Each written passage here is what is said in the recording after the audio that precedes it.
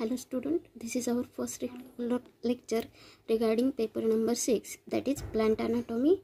In this paper we see the 4 unit. Out of that 4 unit, today we start about our first unit, that is the meristematic tissue. In this meristematic tissue we see the definition of the meristematic tissue, classification of the meristematic tissue based on the origin, function and position. Along with that, the development and organization of root apical meristem, or it is also called as ram, and shoot apical meristem, it is also called as sham. Along with that, we also see the apical cell theory, hystrogen theory and tunica carpus theory. Before we start the unit number 1, that is the meristematic tissue, we should know what is meant by tissue. Tissue, it can be defined as a group of cells having similar origin, same function and may be similar structure called as tissue. कशाला म्हणतात tissue? तर group आहे सेलचा की ज्याचं similar origin आहे, एकाच ठिकाणावर originate झालेले आहेत, फंक्शन पण सारखं असेल आणि स्ट्रक्चर बी similar असेल. Such group of cell it is called as tissue. This plant tissue, it can be differentiated into two types, that is meristematic tissue and permanent tissue. We see both these meristematic tissue as well as the permanent tissue, but one by one. In this unit we can only see about the meristematic tissue.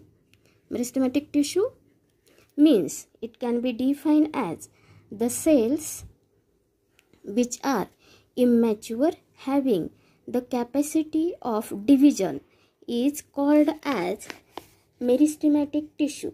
कशाला म्हणतोय meristematic tissue? तर a cells which are immature, cells immature आहेत and having the capacity of division. Capacity of division. Such type of the cells, it is cells group, it is called as meristematic tissue. The meristematic tissue, it is also called as meristem. This meristematic tissue, the another name, that is the meristem. The some feature of this meristematic tissue we can see in that the first feature, the cells are living and metabolically very active. Cells living असतील आणि metabolically active असतील. Along with that, the cells are small and undifferentiated. It means that there is no cell differentiation is seen in meristematic tissue. Small and undifferentiated. Along with that, it may be rounded, oval, polygonal or rectangular in shape. Shape may be varies from plant to plant. In some plant it is present in rounded, in some in oval, some polygonal, some rectangular. It means that shape of these cells, it is varies from cell to cell. Arrangement, these cells are arranged compactly without intercellular spaces. Intercellular spaces is totally absent and arrangement is compact arrangement. Compact arrangement is seen in this meristematic tissue. And last and important characteristic feature, that is the cells have ability to divide again and again to form new cells. It is an important feature or important characteristic of the meristematic tissue. The cells have ability to divide again and again to form the new cells. These are some feature of this meristematic tissue. Okay, are you getting this? Here we see the diagram of this meristematic tissue. There is a prominent nucleus is present. Along with that, dense cytoplasm is present, and arrangement of this tissue, it is the compactly. Here you can see this arrangement is compact arrangement. This meristematic tissue again classified on the basis of the classification of the meristematic tissue. It is based on the main three criteria. Classification of meristematic tissue, it is based on main three criteria, that is position, origin and function. Here you can see that the meristematic tissue, it is mainly classified into three category on the basis of position. कुठं present असतील, मेरिस्टेमॅटिक टिश्यूचं origin काय असेल आणि त्याचं function काय असेल. On these main three criteria, this meristematic tissue, it can be defined, and along with that the first criteria, that is position, and this position of the meristematic tissue, it is again differentiated into three category, that is apical meristem, intercalary meristem and third one lateral meristem. This is the classification of the on the basis of position. Second, that is the origin. This origin, it can be again classified into three criteria, promeristem, primary meristem and secondary meristem. And last one, on the basis of function, the meristematic tissue, it is again classified into three category, that is protoderm, procambium and ground meristem. We see all these classification, it is one by one. Out of that, the first classification, that is classification of meristematic tissue on the basis of position, where it is present on the basis of position. This meristem, it is classified into three subtypes, that is apical meristem, intercalary meristem and lateral meristem. It is seen one by one. That is first, apical meristem. Apical meristem, it is present at the tip or apex of root or stem. It is present, tipला present असेल, it is present at the tip of root and stem. स्टेमच्या तरी टिपला present असेल किंवा रूटच्या तरी टिपला present असेल. आणि असं जे काही meristem असेल, सच type of the meristem, it is called as apical meristem.